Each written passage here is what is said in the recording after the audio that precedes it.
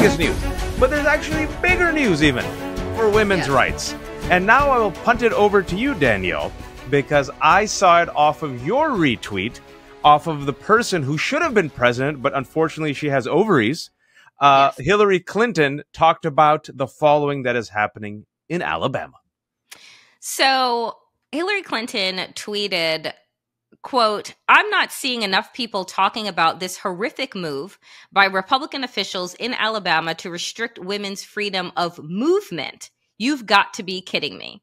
And just to give folks a little bit of context to her tweet, which is Alabama Attorney General Steve Marshall said the state can prosecute people who help women travel out of state for abortions in response to a lawsuit filed by a pro-abortion rights group and owners of women's clinics. Marshall filed a motion Monday in federal court to dismiss a lawsuit filed by providers, the ACLU and Yellowhammer Fund, which helped fund abortions in Alabama before the U.S. Supreme Court struck down the right to an abortion with the Dobbs decision.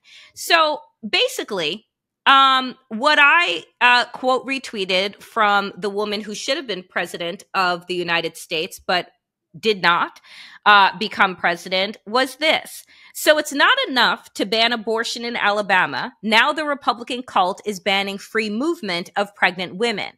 If y'all don't wake the fuck up, we allow this to Did just you say stand. That? Oh, yes, I did. No, verbatim? I said this. Yes, this is me verbatim. Because here's the thing that I pointed out, Waj, is that when you're looking at these state by state, the way the Republican Party is dismantling democracy, the way that they are passing legislation with their supermajorities that they have gotten because of gerrymandering and oppressing votes in a whole host of ways to have overt power in that state, is that it is, everyone said, oh, they're not going to overturn abortion, right? We watched the Supreme Court justices that were appointed by the twice impeached, disgraced, rapist, former president of the United States say before the Senate Judiciary Committee that what's precedent is precedent. So we said, oh, okay, we'll trust them. I don't understand why, because they were appointed by a serial fucking liar. Nonetheless, they go ahead, they do the Dobbs decision, and we say, well, that's okay, because these women, right, even though they may be low income, even though they'll have to travel hundreds of miles, there'll still be a patchwork of protections around the country. And now Alabama is saying, oh, pretty much this is Gaza and you're not allowed to fucking leave. Yeah.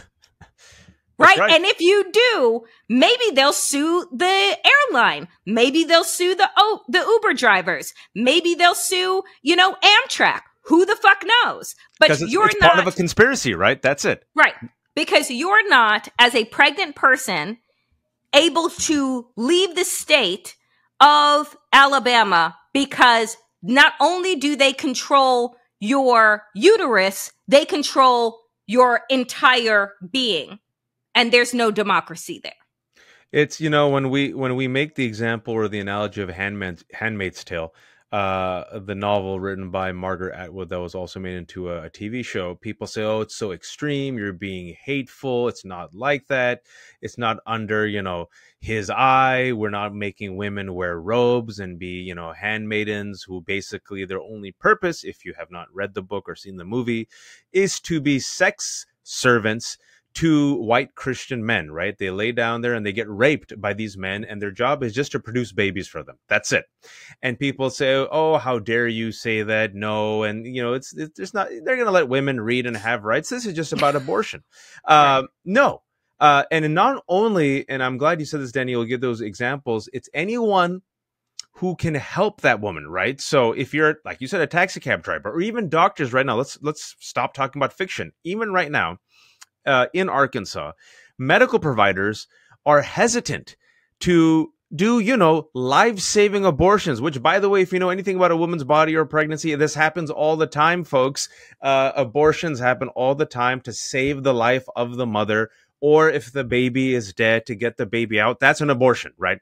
But If you're a medical provider, you'd be like, whoa, whoa, whoa, I don't know. I mean, I want to help you, but if this is seen as an abortion, then I'm a co-conspirator and I can be in jail for more than 10 years. It's about control. It's about cruelty, right? And this is something that you would think white women, the majority of whom, I'm sorry to say this, white women, I know you are listeners, we love white women. Some of our favorite women are white women. Especially the moderate white woman, my favorite white woman. But the data shows a slim majority of white women voted for Trump in 2016, and even a greater number voted for him in 2020. So it's one of those situations where you sit there and you go, what will it take, Danielle, for women to realize, yo, they ain't messing around. They went after abortion. Now, if you use Alabama as if you will, like as a laboratory for the right-wing fever dreams, and let me say their wet dreams, they're going to restrict your movement. And then also, when I bring out, and I know you bring out both on the show and on social media, that they're coming after contraceptives and they're coming after marriage equality because they have told you. Mm-hmm. What makes you think they won't? What makes you think they won't? Especially after what you just told me right now, what's happening in Alabama. You know, and the thing is, we always in America like to sit up on our high horse, and we like to look down on other countries, you know, particularly those whose majority religion is something other than white Christian nationalism. I'm sorry, Christianity. And so, you know, you'll look at Iran and the uprising that happened there led by women, right? Whose rights, as they rolled into a full-fledged authoritarian state in the mid 1970s, lost a lot of their rights, right? And these women were fighting back because they have been abused over the last 40 to 50 years. And we'll look at Afghanistan, and the United States goes in there, occupies the nation.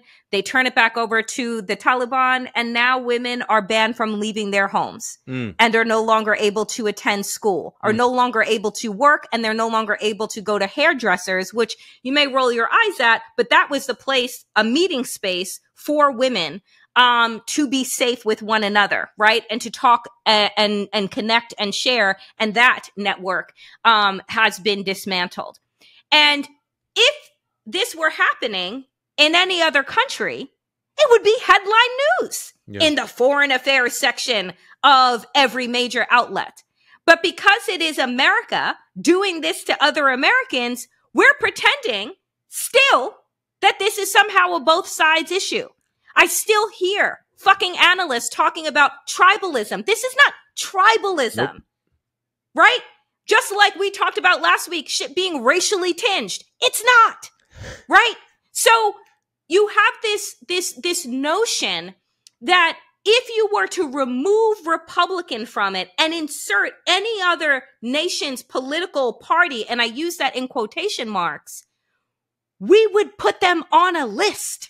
Yes, right. Right? The United Nations would have them on a list. We were already called in 2021 a backsliding democracy, and you're seeing Democrats continue to tell people to vote. They vote in mass, and Republicans say, fuck you and your vote. Yeah, we have power. What are you going to do about it? And we have no, and what's the recourse? Because what I heard on cable news with regard to what is happening is that there is none. Right? Like, there's nothing we can do.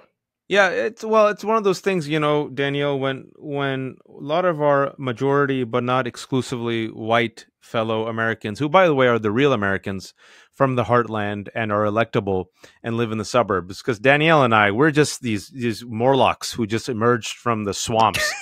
You know, like, oh, sunlight, it burns, it burns. You know, we live on the fringes. We're not real Americans, but they have a lot of economic anxiety, Danielle, and we have to understand their pain and their rage and frustration, and we have to do everything in our power to mollify them.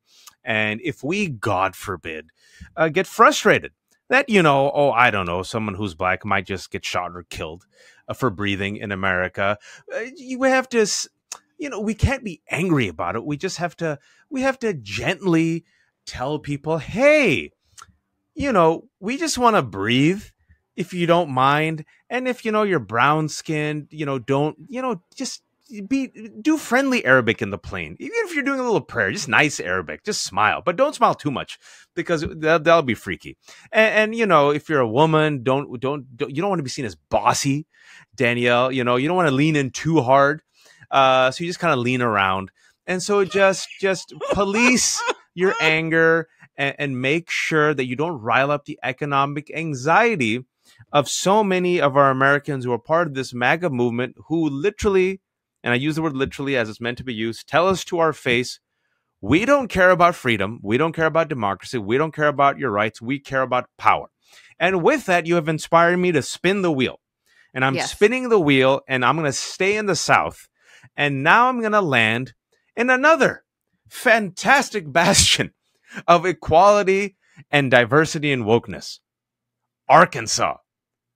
And in Arkansas, the former governor of Arkansas, Mike Huckabee, as of this recording, just an hour ago, I'm going to tell you what he said, and I want your thoughts on this, Daniel. Mm-hmm. This is on Twitter. It just came out like an hour and a half ago on his TV show, because apparently that's what happens for Republicans who, after they become politicians, they just go on TV and get a lucrative career as a host. He says, if Trump doesn't win in 2024, quote, it is going to be the last American election that will be decided by ballots rather than bullets, end quote.